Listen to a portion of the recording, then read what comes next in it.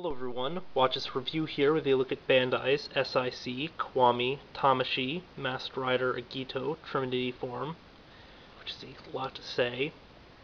Now I don't really follow Kamen Rider, or well, I don't think I've even watched a single episode of it, but I've generally liked these sort of designs, or at least some of the designs.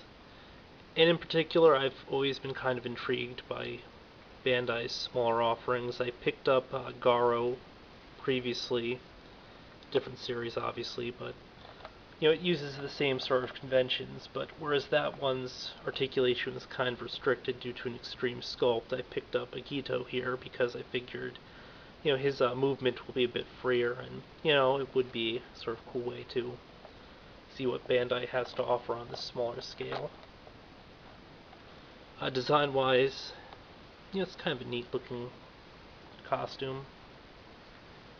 But yeah, hold on a second until I get him out of pack. By the way, the packaging is a straight up clamshell. You can just pull out the little paper insert. And to get a better look at the sort of symbol here as well. Between the scale and general price point, I will say that this is something of a phenomenal item. For comparison, let's bring in Marvel Universe's Kraven the Hunter, just to show that it's roughly the same 3 3/4 inch scale, but they do a lot more with this than Hasbro does on most of their Marvel Universe figures, although Hasbro has been getting better with some of them at least. To start things off, he comes with 2 weapons, the first being this really nice sword. You will notice the shiny metallic paint job used on parts of it. It does flip out a little bit, so it turns into this. Very cool. You'll notice that there are nice letters or something on the side of the blade, as well as a good coating of color, where it's got something of a variation in addition to having sort of metallic look to it. I'm not sure if it's just the texturing or what have you. Second, he has some sort of a pole arm here. Looks kind of like a scythe, or maybe a naginata, or a double-sided one at any rate. The blades flip out, so that's very neat. And in addition to that, he has 2 sets of hands, or alternate hands. The first being one designed to hold his weapons. The second one being open hands. By default, the character has balled fists. They can be changed by just pulling out the part here, and you can see it's on a physical ball. It's just kind of a nuisance to pop it back in at times. Detail-wise, there's a lot of stuff going on here, as well as a pretty solid use of color. You will notice they opted for metallic paints for the nice gold portions, the blue portions, and the red portions. The black is more of a flat color. There's a bit of silver on the shins here. Now for the eyes and the belt buckle here, they have a same sort of effect where they have a transparent or translucent plastic with a sort of painted item underneath it, so it kind of looks gem-like, which is very neat.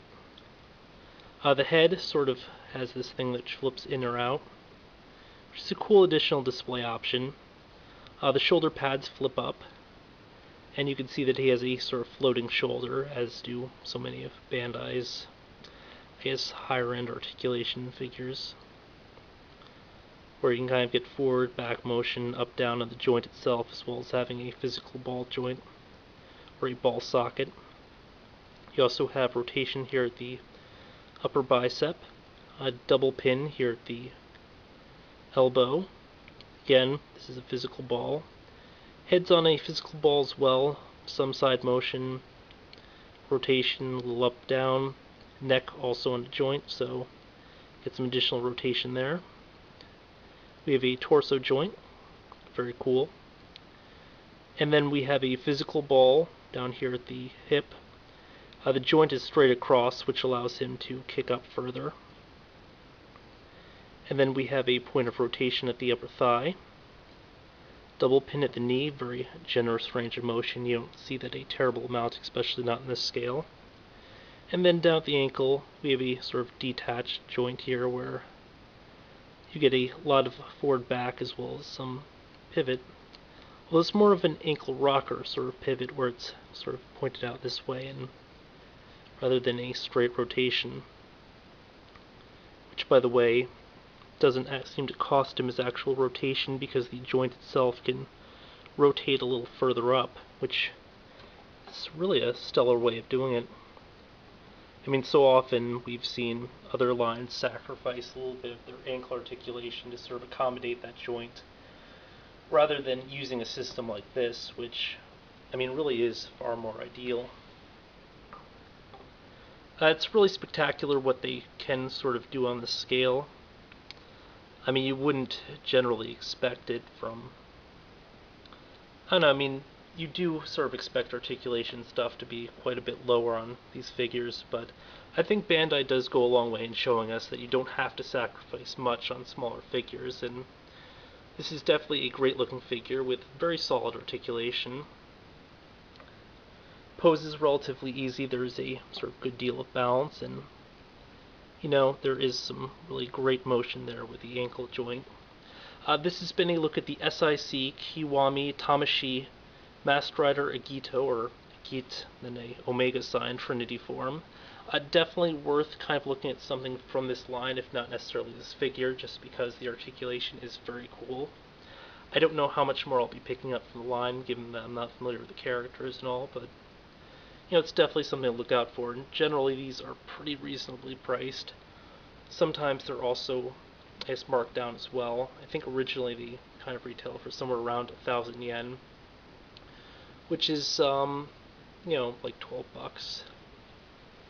Kind of putting it between the lower end and the higher end, but generally they are discounted a little bit under 1,000. So, until next time, folks.